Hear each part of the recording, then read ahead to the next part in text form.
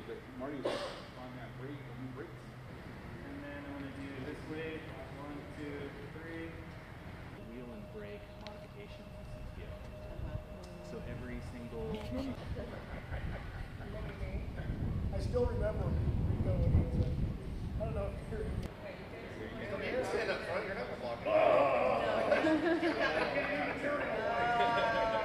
haven't heard that for years. I needed that. For them. Yeah. So they would run one of these jets down the runway at like 200-300 miles an hour, and then the pilots would put them on the brakes just to make sure that they did what they're supposed to. Marty was just, yeah, he was just very sweet, kind, thoughtful, but super quiet guy, and a man of one-word answers. So I always had to be sure to ask him a question that required more of an explanation in the answer instead of yep, nope. And he was always very, very thoughtful in a quiet way, just not having to be asked to do anything. He would just do it. He would go and help somebody out if they needed help. He could always just be counted on for that kind of thing. He was he kind of kept to himself, but he had a lot of friends and was always going to somebody's house for a barbecue in the summer, or most weekends you could find him out in his driveway working on a car. Old cars were a passion of his. He just, from the time he was 16 and got his first old car, he always had a car project. There was never a time where he didn't have a car project. And he loved tinkering, loved creating. As a kid, he would do model airplanes and model cars, and his whole room was covered with model airplanes hanging from the ceiling. And he used to put firecrackers in some of them and light them and sail them out his window from the second story. And he loved to have fun like that. We had a lot of fun as kids together too. So he was just a really sweet kid. It really special. In the beginning, when I found out that his name was going on the jet, that was super special. Because it just said a lot for how everybody felt about him out here.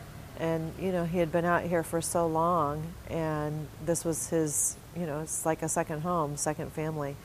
And that was really special. And then when I found out about the artwork with the shark's teeth and stuff, it just was all very fitting, because that was his thing. For some reason, he got fixated on sharks a long time ago, and that became his moniker. And he was super artistic and came up with his own drawings for his own land shark, his car, and the drawings. And he was always tinkering and sketching things, and really artistic that way. So this is really a special honor for us. I would always ask Marty, like, do you think you're ever going to do anything else? You know, he had his degree in engineering, and from time to time he would talk about doing something else, and I think he just had a love for what, you know, he loved being out here with the airplanes, and he loved doing what he was doing, that he never really wanted to switch and do anything else. And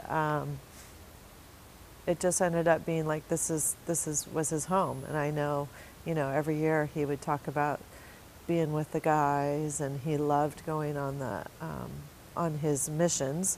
He loved going out of the country, and because he wasn't married and didn't have any kids, he had the freedom to go, and he loved those adventures. And I think, yeah, this was just another home for him. I've been working with Marty since 2003 as a crew chief, and then fast forward to 2014, I came off alert, and then Marty had quit his full-time job then, and I was honored to take aircraft 151 from him as a crew chief as Marty moved on. Marty was probably the smartest guy out here, and he never had never had to tell you he was smart. We knew who to go to. He had that engineering brain. As his sister had stated, he was very quiet, but he was very smart. So when Marty spoke, he'd listen. So when he wasn't talking, he was thinking. He was he was just a thinker, always figuring out how to redesign things and better the product. So what I understand, what I know of Marty, the shark teeth are, I guess since college it was his thing. It was his signature.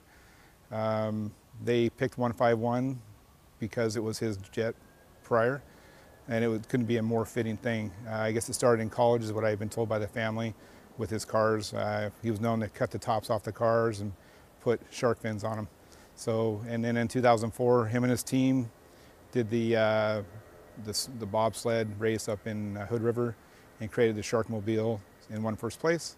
So anything you see with Shark, most of his friends and all his family always think of Marty. So this is a great way to carry on the tradition of Marty, his jet, you know, with his signature to carry on forever. He's missed, that's for sure. You know, not only his friendship, but just his compassion.